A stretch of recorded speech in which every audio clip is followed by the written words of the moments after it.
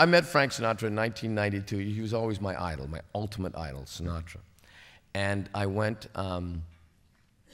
to see Frank and Shirley MacLaine at the Greek Theater in 1992. And then there was a party afterwards, and I went back, and Dinah Shore was there, and she said, "Hey, do you want to meet Frank? He's now 77. I said, "Sure." I was like shaking. And he's standing there by the bar. He's having a Jack Daniel, you know. And I went up. I said, "Mr. Sinatra, you have no idea. You have no concept of how big a fan I am of yours." And he looked at me and he said, "I think I do."